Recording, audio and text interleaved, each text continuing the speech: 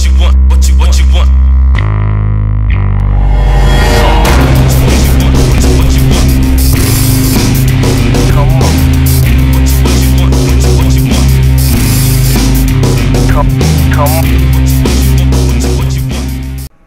Hello, this is Rerun Reviews, and today we're doing a review on Counter-Strike Global Offensive SDK.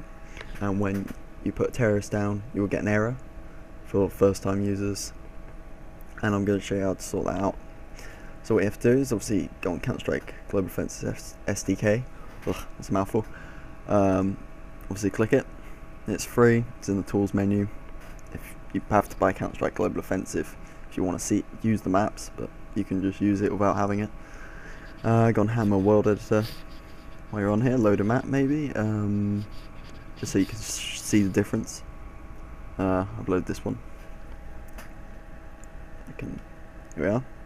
And now if you see me put the entity tool, and I have info player terrorist here, I've put it down and it comes up as an error, which obviously is very annoying because you can't really see the player and you can't edit the height really because you obviously can't see the player. So what you have to do is go to Tools, Options,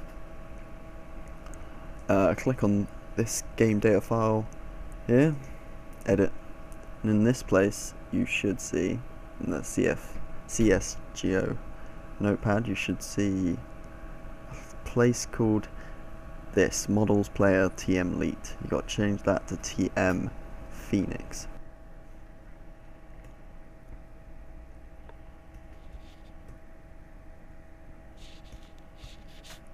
And then that should, and then save, and that should work.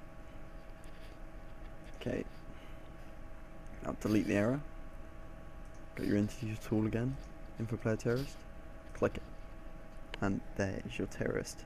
Quick easy tutorial on how to get the terrorist and how to start doing SDK maps with Counter-Strike Global Offensive.